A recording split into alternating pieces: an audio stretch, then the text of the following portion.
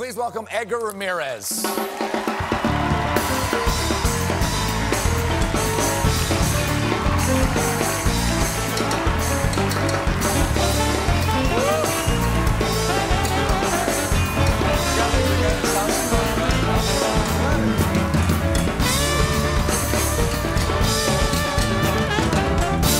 Don't let me stop you from dancing. No, not at all. Right Go ahead, do it if you want to do it.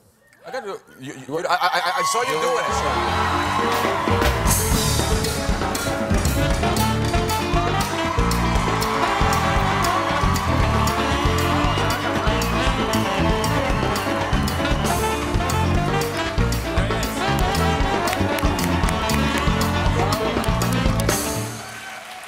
Well, I'm afraid that's all we have time for. Thank you so much for stopping that by. was it. Thank you so much. My first time on a Broadway stage. Really? It's first time on Broadway stage? Yeah, well, welcome. Thank you so much. My first time on a talk show, so. You didn't start off as an actor, did you? No, as a journalist. Journalist, yeah. wow. Yeah, so you decided to... Side of, yeah. Yeah, you were looking for the truth and decided to make up things instead. Actually, I was looking for the... I was looking for the truthiness. Oh, the truthiness. Well, you've come to the right place, I'm a big fan. Yeah, well, thank you very much. Thank you very much. You're from Venezuela, right? I'm from Venezuela, How did you guys do in the Olympics? Venezuela, I got it. Yeah, we did great. We did great. We got 3 medals, 1 silver, 2 bronze. Oh, congratulations. And we got, actually in boxing, Joel Finol, he got, in flyweight, he got bronze medal, so. You are playing Roberto Durán. Sure.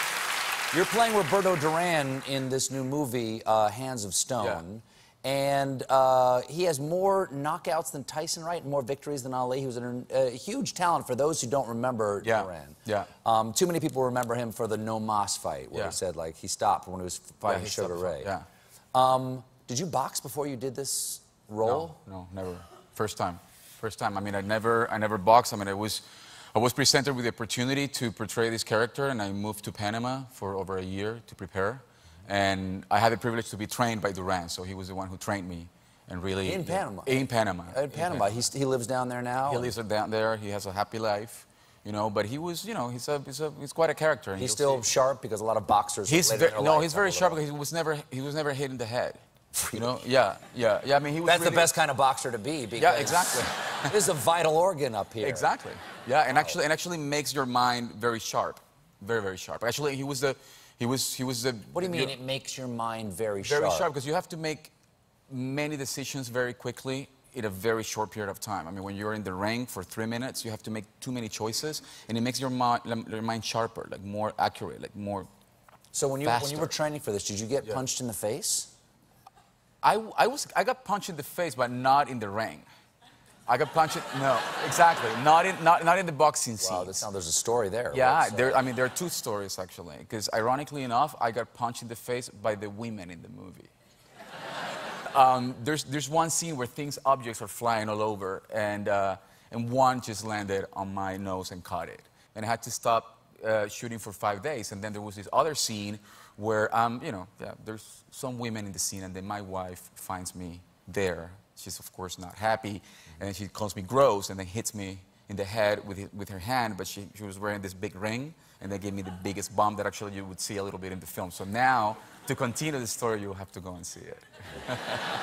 Is growing up in Venezuela and playing a Panamanian, is there to someone like me who does not really have well-versed in South American or Central American culture, is there a difference in the accent between Venezuelan and Panamanian? No, there's a difference, yeah, there's a difference. I mean, they're Can you show me, is there a way you could demonstrate the difference? Sure, what, in Spanish or in English? Or? How about in English, like a Panamanian English, a Panamanian speaking English versus a Venezuelan speaking English? Okay, so a Venezuelan speaks English like me.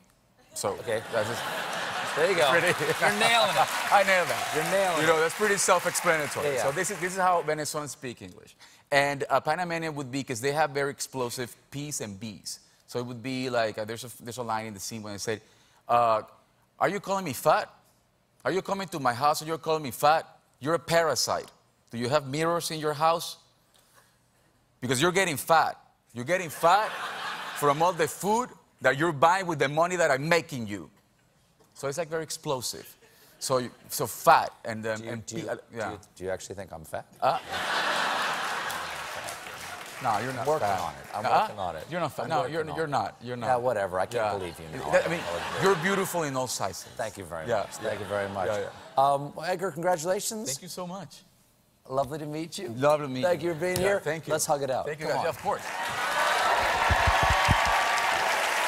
Please, Hands of Stone, his Theaters Friday. Édgar Ramírez, everybody. We'll be right back with a performance by